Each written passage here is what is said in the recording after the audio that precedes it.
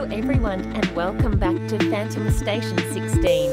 Today we will discover how to enhance white balance with NUKE. Press R to load your footage into the scene. Or you can use the link on the caption to load my footage used on this episode. Hit 1 to connect the footage into the viewer.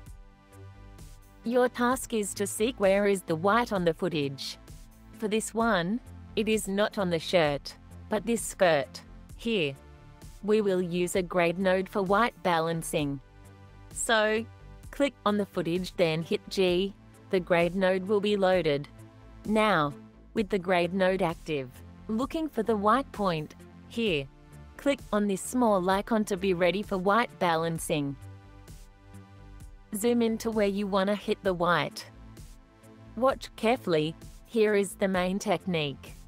Hold Ctrl, Shift, Alt, and drag a small box on the white area. View your image. It is changed to be brighter.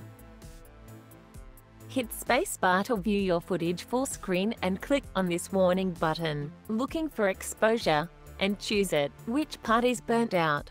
It appears on the screen. Now, with the grade node active, adjust the gain slider to get the value back a little bit. The weird area has gone.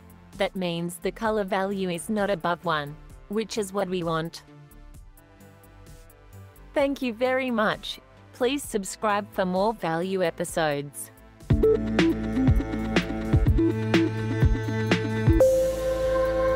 Remember that 16 minutes of practice on a daily basis makes huge progress.